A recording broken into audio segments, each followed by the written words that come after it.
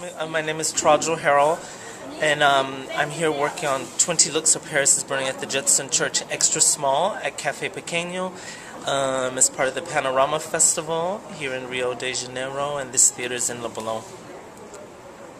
Can you talk about a little bit on your work here at the festival and the series of performances that you have here? It's a series of 5 performances, and here you have Excess and S. Yeah. They're part of a series called 20 Looks of Paris is Burning at the Judson Church, which is part of research that I've been doing for many years, beginning in 2001, so I guess about 11 years now. Basically looking at the relationship between the voguing dance tradition and the early postmodern dance tradition in the United States. And this series takes on a kind of imaginary historical proposition.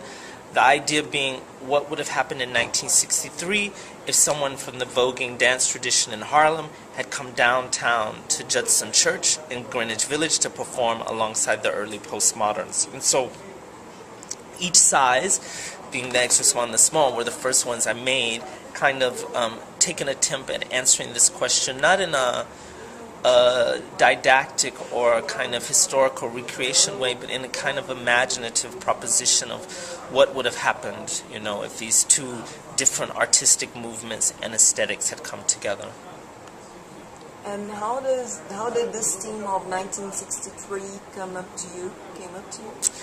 Well, I mean, it's a very long kind of story, but basically I'd gone to I'd studied postmodern dance, and then I went to a voguing ball, and I was kind of very strongly captivated by what I saw, and I found that what I saw was in a way much more postmodern than a lot of stuff that I was seeing in the theaters.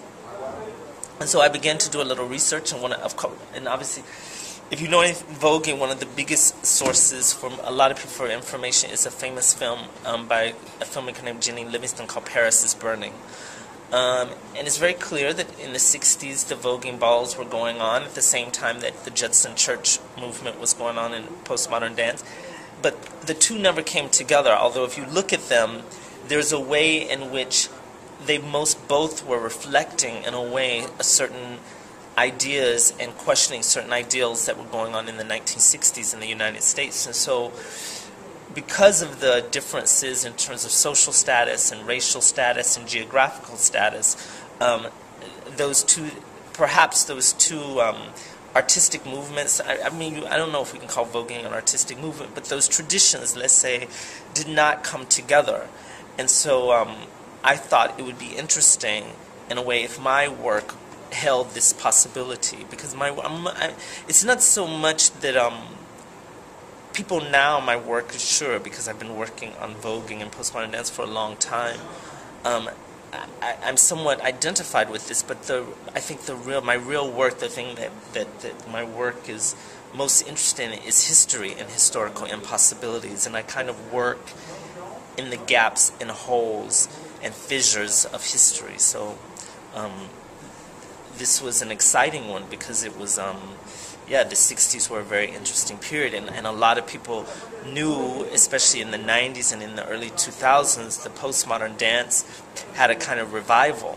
Although it happened in the 60s and the 90s and the 2000s, people were looking to this history again, and I thought it was a bit, but no one was talking about what was happening in voguing. So again, like, I try to go in and work in these spaces where there are omissions and gaps in history.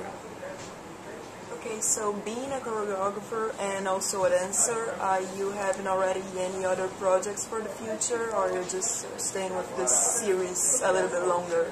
No, I finished the series. I just had the last size just premiered in October in New York. And now I will go on to, I'm doing a lot of research in Japan and looking at a different kind of looking at a history of Butoh, but also looking at the history of another movement, Nouvelle Danse in France in the 80s. So I'm moving on to a different project, and I will also do a project in Brazil in 2014. Okay, that's really nice, and hope to see you again here at Festival Panorama. Thank you very much for your time.